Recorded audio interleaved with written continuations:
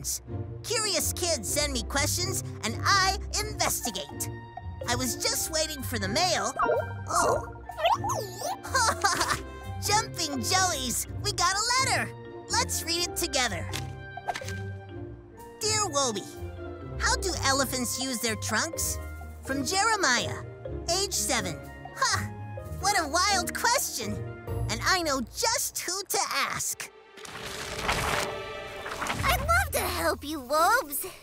Thanks. Are you sure you're okay? You sound pretty stuffy. I'm fine. I just have a blocked nose. I'm not letting that stop me from teaching you about trunks. Trunks are the best. They can do anything. Just look over there.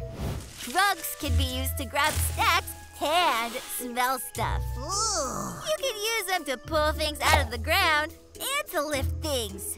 Thanks, Mom. Anytime, sweetheart. Wow, trunks are so strong. And that's not all. They're also pretty musical. Whoops, I better give them a hand. No need, my scaly Fred. Look. Oh, that is impressive. Wait till you see what's next. We also drink through our trunks. What? I can't wait to see this. Oh, sorry, Wobi. I guess I have to drink the boring way today. Why? What happened?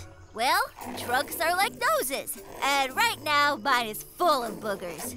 I can't get anything through, but it's probably for the best. No one wants to drink boogers. Huh. Wait here. I'll be back. Huh? Try this. Okay. I'll give it a whirl. Wow! It works almost as well as my truck. Thanks, Wobes. Great job, Wobi. Rah-rah, I think you forgot to tell Wobi about the best trunk trick. I did? They're excellent at giving hugs. Oh, yeah. That's the most awesome trunk move of all.